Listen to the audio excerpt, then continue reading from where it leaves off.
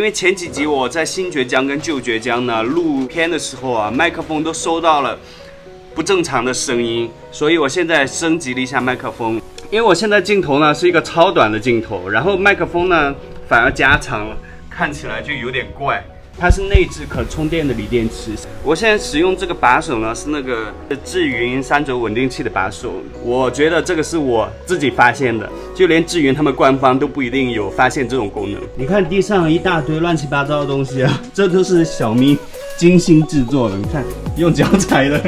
制作什么呢？你看碰干那么开心啊，下一集就知道了，对吧？碰干。大家看了碰干的日常都觉得碰干很可爱，碰干真的很可爱，对吧？碰干，走，我们去吃饭。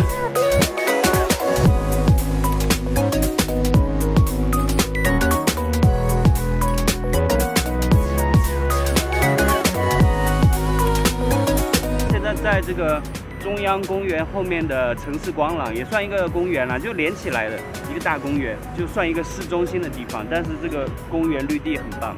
昨天发的那个片呢，发上去有人跟我说，怎么没有4K？ 检查一看，哎，真的没有4K 哎！我在心想，到底要不要重传呢？网友也是叫我重传，但是我又觉得已经好几千人看，还有好多留言了。我突然觉得，在制作在剪的时候做出来的这个片呢，是我的一个作品。但是，一旦发上网呢，大家开始观看，开始留言，这些大家的留言，我觉得也都是这个作品的一部分。我不能这么不负责任就把整个片删掉重传。我觉得一个影片很棒的地方，不只是影片本身，而且大家的留言都会让整个影片呢更完整、更丰富。我觉得我不能删。我每次做片发片呢，一共有180个环节要检测，但是事情发生的时候，你还是会发现哦，原来还有这种东西需要注意。看我现在又穿短袖了，高雄的寒流过了，我觉得好像2天就换一次片。对，直接寒流过了，感觉冬天过完了。前几天哇冷的，穿那么厚，你看小咪穿什么外套？还是穿这种超厚的。这边的天气啊，就怕寒流，寒流一来啊，真的非常明显。像我以前在青岛的时候啊，经常有听到寒流这个词。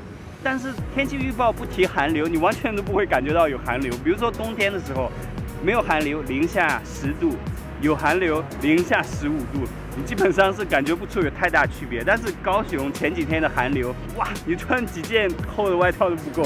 台风来就开始突然就下雨啊，很多气候因素而影响台风。对，很容易被周边的一些气候啊、自然因素影响到这个人的整体的生活的舒适度。这个雕塑呢，这么大一个球，全部都是用螺母做的。哎，这个粗细度很适合我哎。就是我是手指，刚好哎，做我的戒指。可以哦。这个拇指有点不行。我太大了。其实这个高雄的天气呢，我都有在观察，因为住在爱河边呢。我往北边看，天空通常都是很晴的、蓝蓝的，但往南边看都雾雾的，奇怪。我就是觉得应该是南部，就是大寮那边不都工业区化工厂，不过南子也有啊，不过就不知道为什么，就是北边都比较晴朗哦。大家都说高雄是台湾空气品质最差的一个地方，其实我别的地方也没去过，也没什么发言权，希望有机会呢可以到别的地方走一走。你又乱剪草，咬在嘴上干。中央公园认养单位台湾电力公司，看起来这个中央公园呢是台湾电力公司负责这个维护吧、认养嘛。它那边有一个绿篱迷宫，因为这里是高雄中央公园，所以它在一个算是一个绝对的市中心，所以大家在这里还是会听到一些城市的喧嚣，但是比马路边好上100倍。哎，你看好可爱哦！什么？圣诞老人在钻那个烟斗。哇，对面屋顶。上面谁会注意到？真的，哇，这个适合小朋友，我太高了。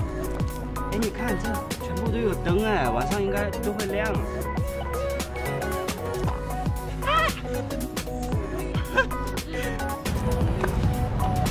真好，这好像最近要办什么活动哦。你看，这广场这里搭了架子，追光季。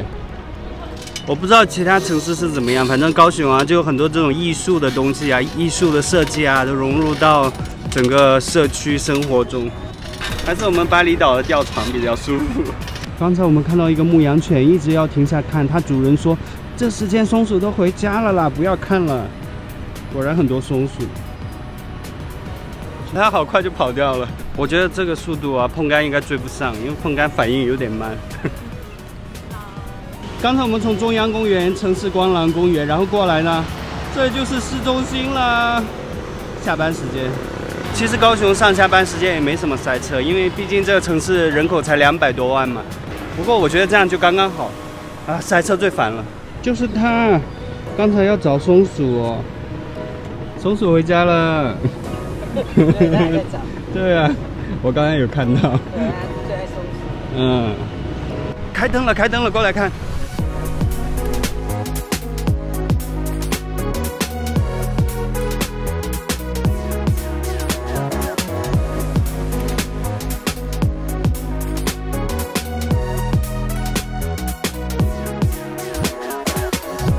我们在高雄的日常就是这样，4、5点要出门的话，就会带着垃圾出门，因为怕错过垃圾车来收。看路上有没有碰到垃圾车，我们就把它丢进去。但是很大的可能是完全没碰到，然后绕了一大圈，晚上8、9点回家的时候又照样带回去。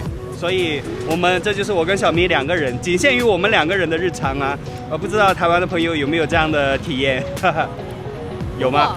嗯。别说你没有。别说你没有。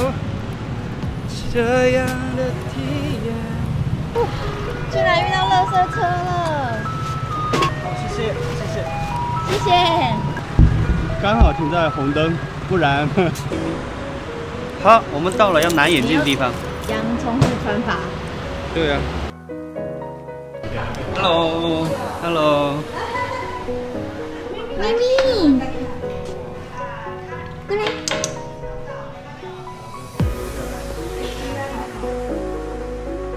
有老公疼的老婆才会漂亮。这里配眼镜超好的，他们都会很专心的帮你，很仔细的先帮你验光，再帮你们仔细的调整。他几岁啦？7岁。我们养7年了。你不喜欢被打屁屁哦？我给你拍屁屁吧。你这个镜片6天都刮伤。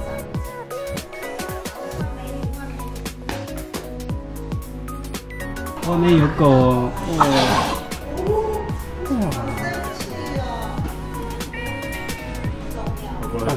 不会，可以，就一点点。这是我们2个的，对啊，然后再送你那个日抛，只有我有，别人没有。对，因为从小都在这买眼镜嘛。对，感谢你的关照。谢谢。在学校，女生穿绿色，男生穿蓝色。完全一样。我们现在在凤山中华夜市。今天小咪来问这个 World Gym 关于他们会员的情况，因为他要转会。我们今天参观了一下，还蛮不错的，价钱也不错，但是签约都要签好久，因为我们可能明年初就走了，所以就暂时还在考虑怎么弄。所以我们现在下来呢，我就要吃这个豆花，我超爱的。对面的酸辣粉我超爱，但是因为今天晚上我已经吃饱了，所以就。豆花。花8小时你应该浮肿了吧？我是红豆花生豆花，我是绿豆薏仁豆花。我今天突然想吃花生。好棒！果然还是叫这个薏仁绿豆好吃。它花生都是这种小花生，已经煮的有点粉粉的，入口即化的感觉。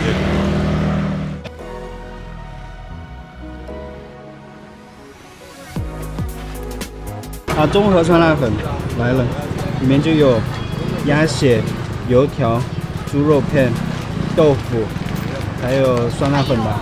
酸辣粉。刚才小咪在前面问我要什么辣度，我说，他立刻懂了，这是什么辣度？刚才没有打算想来吃的，因为晚餐已经吃了，在对面吃豆花呢，吃这个豆花凉凉的，觉得好像有点冷，需要一点温度，所以还是忍不住来吃了。我还是最喜欢这间味道最正宗，凤山中山路滨仔夜市。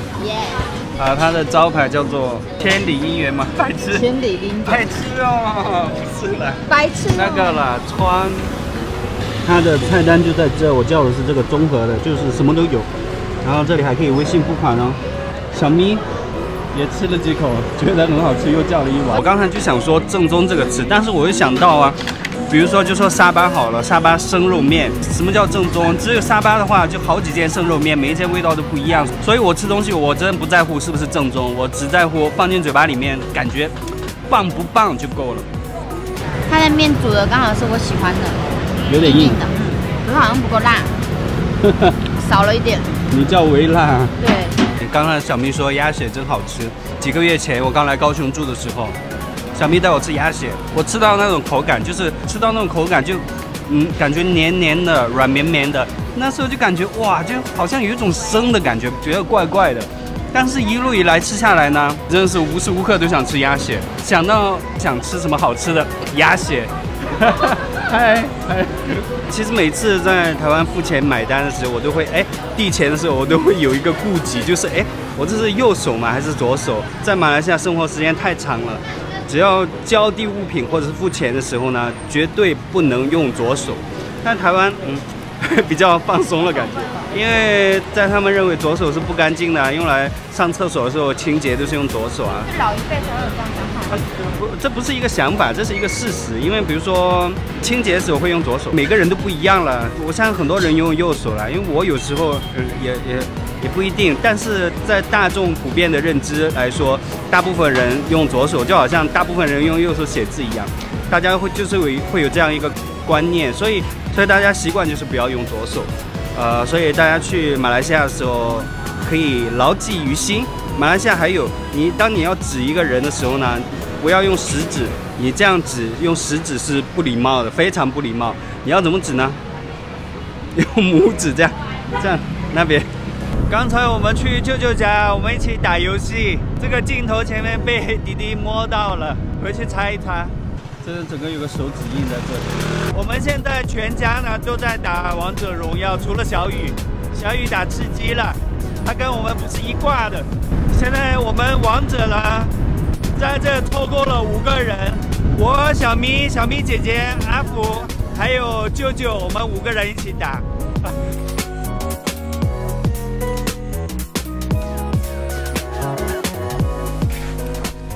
小碰干。小碰干说晚安，晚安，晚安。